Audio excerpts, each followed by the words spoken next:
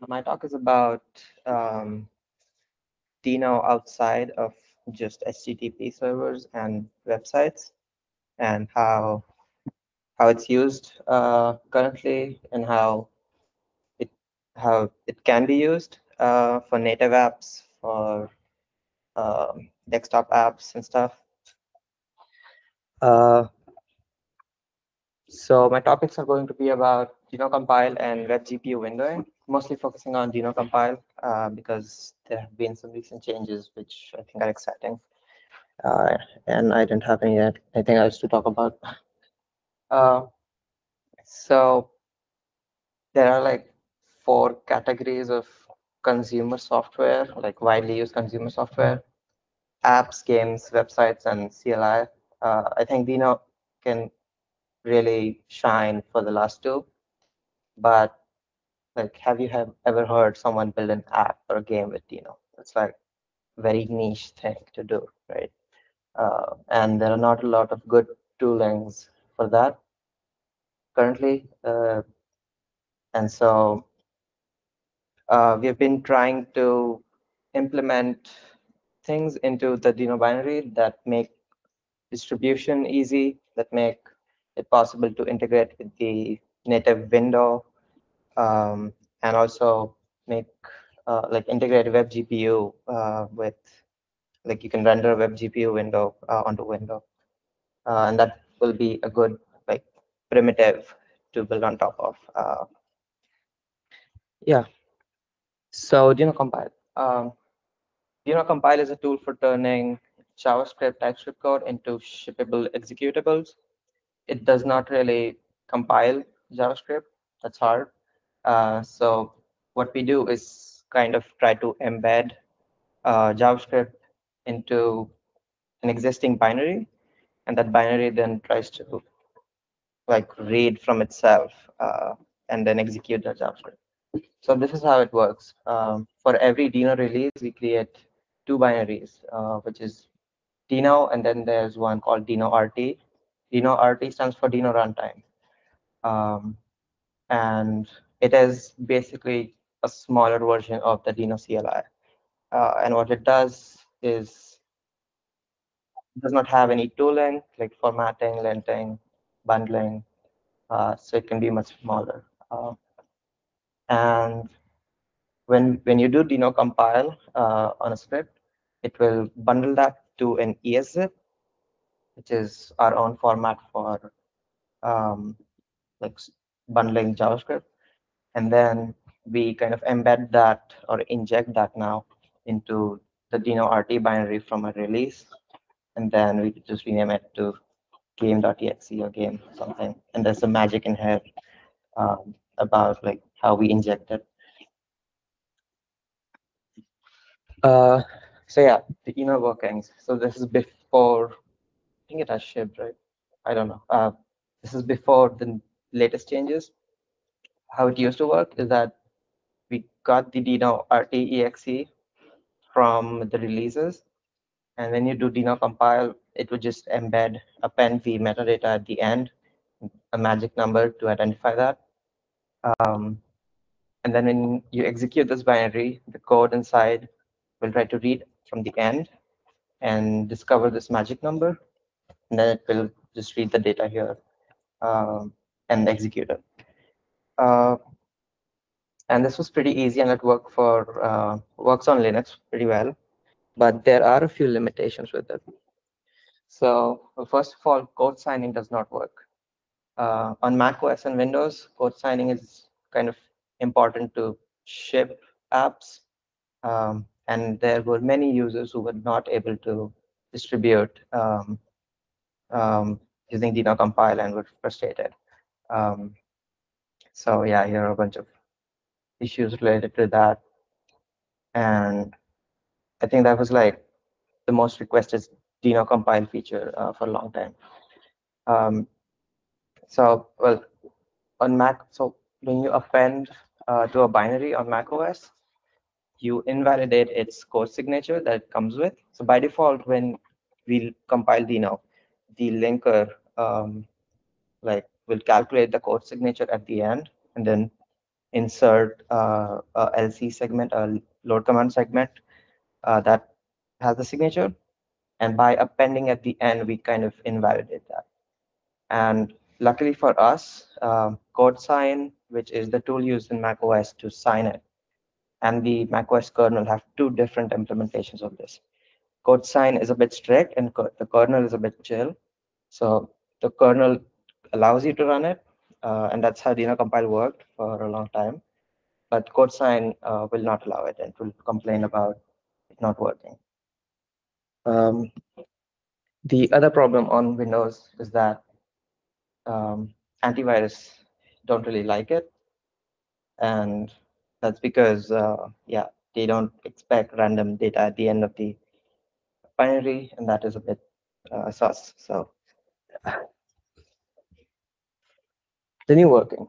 Um, so now when you run Deno compile, it will actually parse the it will partially parse the Deno binary, Deno RT binary.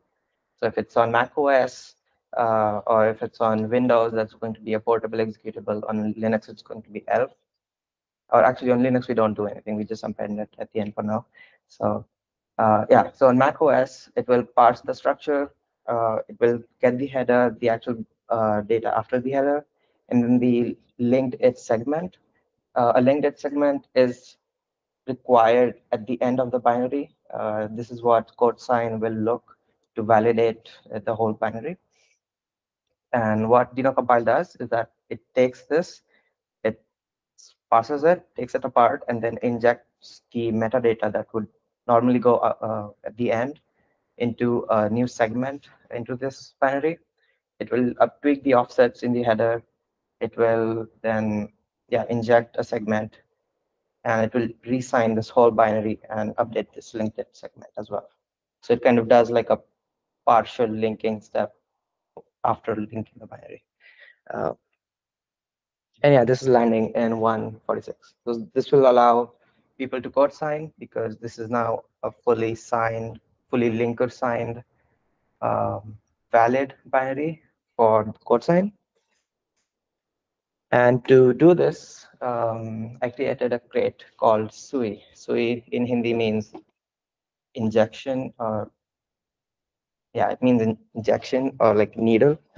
And this was supposed to be kind of just a wrapper around Node.js PostGec, but PostGec has its own problems, and it uses WebAssembly. It's an npm package. So to use that from Rust, I had to like write C++ bindings, and it was just bloated. Adding that would cost 2 megabytes of binary size increase in Deno. So we just rewrote this in Rust. And the advantage it has over PostGec is that it can code sign Apple binaries. I'll come to the comparison in a second. And it's also much faster, and it is smaller. Yeah, so I'll do a quick demo of like how this works.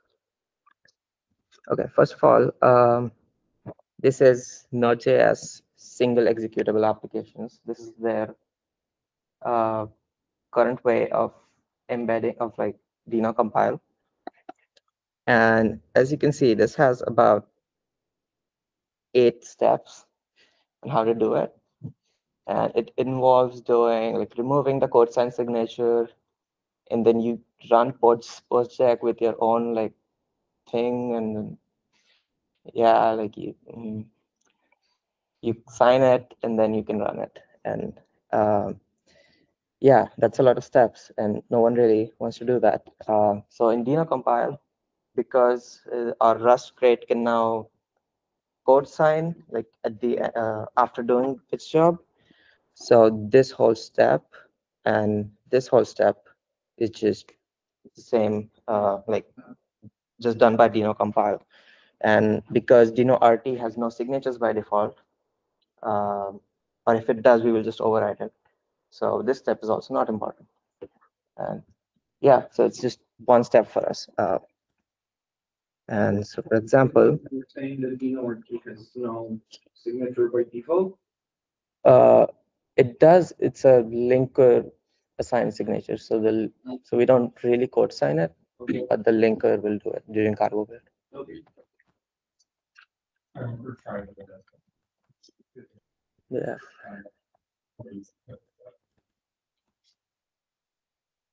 So let's create a simple app. And if I run Deno compile, I'm on Deno. Yeah, this has the new changes. This will pull in Deno RT and done.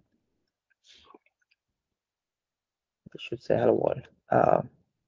And to the end user, there's just no difference from the old way of how this worked. But if you now try to look at what the binary is, you'll see it's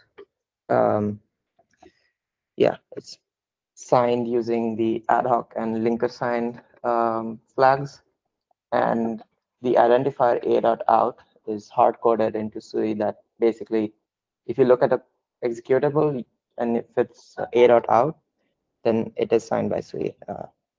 Why a.out? I don't know. That is what Go does. So, and yeah, let's try to sign this. So sign and then demo. Yeah, sign now. And if I run this,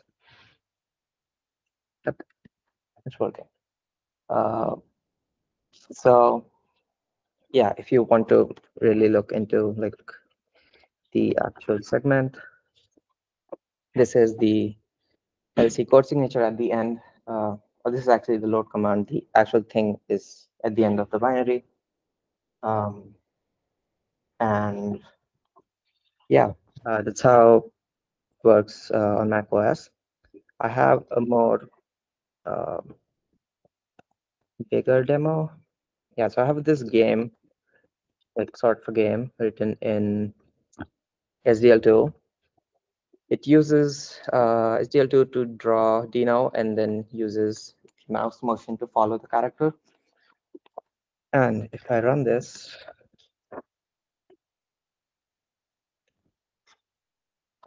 You just moved them.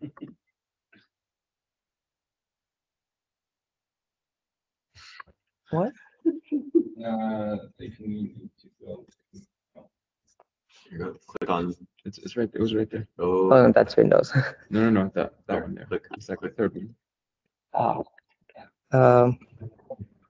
If I run this, oh, unstable FFI. Yeah. Whoa. And it will follow mouse. Game developer. Yeah, these are not my assets. These are hash rug sprites, so from like 2 years ago. And let me remove my old artifact. And so I have deno.json here, which has a task that compiles this. Deno task compile. And again, yeah, it works. And I can do another directory. Will work. Yeah, should move game to like home. Oh, I'm missing sprites. Yeah. That's what I was interested in. If you bundle all the assets, Mhm. this is something we really need to solve. It's like one missing season. Yeah. Also, if you ship this currently, because it's written as SDL, you need SDL DLLs. So yeah, that's something that's a hard problem. But yeah. And I also have this Windows virtual machine, which has the same code but has the SDL DLLs now. And if I remove game exe now. Let's try Deno run.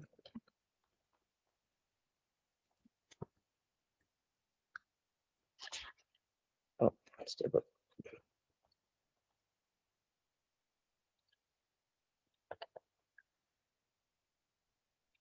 Yeah, so that's it. And Deno compile the same thing.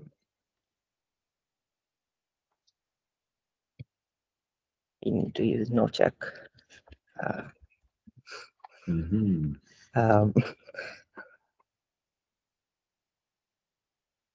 Yeah, we now have a game exe.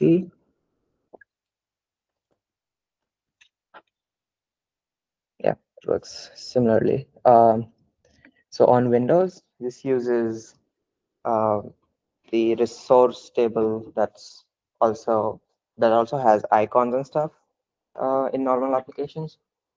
And so it's injected into the resource table. If it's not, it will create a new one. And you're saying that you can now set a custom icon for the use exe? you can, yeah, we can add that support easily because we now can parse and inject into resource tables. Please do. There's a ton of uploads on issue to customize the icon. Yeah. And yeah, I don't have a. Do I have code sign here? I guess it's called. Yeah, sign to. I don't. But you have to trust me, it works. And yeah, if you look using in resource editor or something on Windows, it should show the artifacts inside. Yeah. Where's my slide? Okay. Bun's bundle compile is basically how Deno compile worked before this change. So it just appends at the end. And so, yeah. Comparing binary sizes, that's Bun. This is Deno compile size, the baseline size, and this is Node. And Deno Arte is kind of better than all of them. And yeah, that shows how important this optimization is to like have a stripped down version of Deno. We can do even better. Like this is currently about 75 megabytes. On Unix, we strip this, so it's about 50 to 60 megabytes size. We can go even lower if we really wanted to, like removing SWC somehow, because it's kind of, yeah,